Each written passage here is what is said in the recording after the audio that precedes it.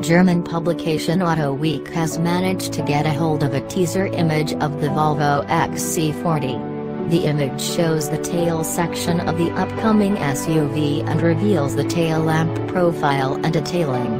The image was accidentally leaked by Volvo Germany's Instagram account. It was eventually taken down, not before viewers took screenshots of it. The image reveals a typically Volvo rear end with the tail lamp stretching to the roof. It has a steeply raked rear windshield with the rest of the boot section angled slightly inwards instead of sitting vertically. Other features visible are chrome exhaust tip, rear windshield wiper, roof spoiler and dual-tone split-spoke alloys. Volvo has said that the production-ready XC40 will be very close to the design to the 40.1 concept.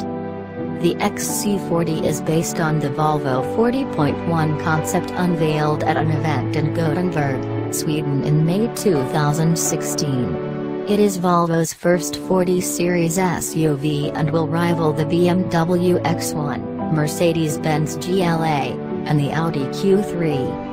It will be based on the new CMA, compact modular architecture, platform co-developed with Geely. Volvo will offer the XC40 with the new 1.5 liters 3-cylinder and 2.0 liters 4-cylinder petrol and diesel engines.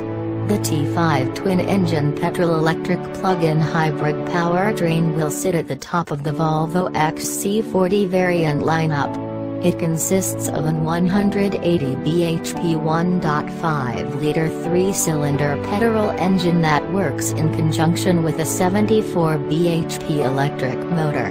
It will have a 7-speed dual-clutch automatic transmission and offer a pure electric driving range of 30 miles, 48.28 kilometers. According to Volvo Cars R&D Senior Vice President Henrik Green, the Volvo XC40 will be launched in autumn 2017.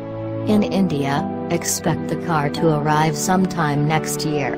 Volvo might consider assembling the SUV in India as it has the potential to be the volume driver for the Swedish car maker.